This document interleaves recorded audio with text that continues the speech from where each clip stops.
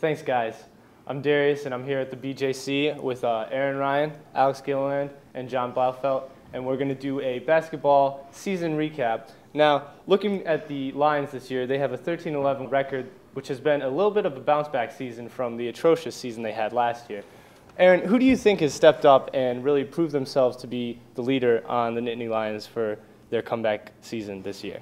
Got to be honest, what I'm seeing this year that we didn't see last year at all was Jeff Brooks. Where was he? I mean, we saw Taylor Battle. It was the Taylor Battle show last year. This year, really kicked it into gear. He is the leading rebounder. He's the best defender that we have in the paint right now, and he's also the second leading scorer in games such as Purdue when Taylor couldn't put up the points. Jeff Brooks came right in and he scooped it for them as well. I think that he really got into gear when he realized it's his senior season and he doesn't have much time left. Definitely. And Alex, in your opinion, who else has been able to step it up for the Nittany Lions to bring them to this, I guess, better season? Still not perfect, but they are improving. Who do you think is standing out for them?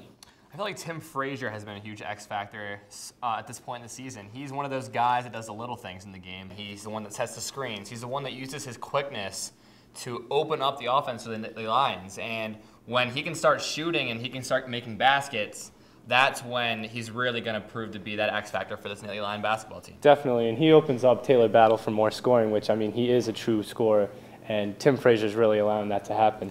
Now, I want to look at some of the key games here, John. Where did Penn State succeed heavily this year? What game stands out in your mind? Well, Penn State had that string of wins where they beat Michigan State 66-62, Illinois 57-55.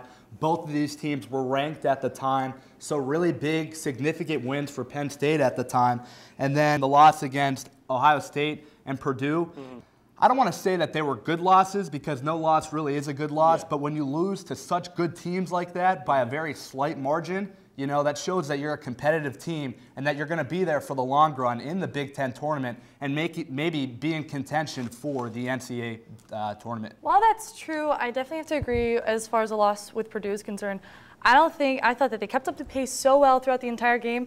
I'm astounded that with 18 seconds left, they couldn't push it out for that extra 5. They really couldn't. They were winning with 2 seconds left on the clock. Right. Their hands should have been up and that basket should not have gone in.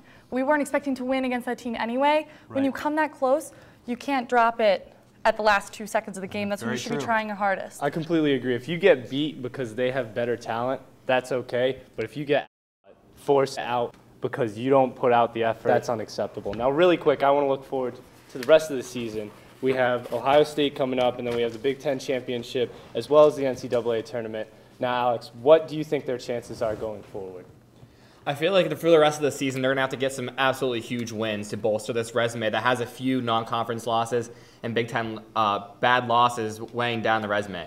And I feel like they're going to have to beat Ohio State and Minnesota at home, and also they're going to have to at least make the semifinal weekend in the Big Ten tournament to have any shot with the selection committee choosing them to make their first NCAA tournament appearance under Ed DeChellis. Definitely. And John, really quick, tell me, Big Ten championship, do they have a chance against the good teams in the Big Ten? You know, Penn State has shown thus far that they really can compete with any team in the Big Ten and really in the country. So I feel like if they come in with a lot of energy, and it really depends on if Jeff Brooks can play well, if Taylor Battle can play well, those two leaders for this Penn State team, if they can come out and play well for their Nittany Lion team, you never know. They always have a shot, and they've shown thus far that they can make a run in the Big Ten tournament. All right, well, looking forward. I hope that they'll be able to make that March Madness push that we all hope for. We'll see what comes up in the future. This is a recap on Darius. For Aaron, Alex, and John, back to you guys at the studio.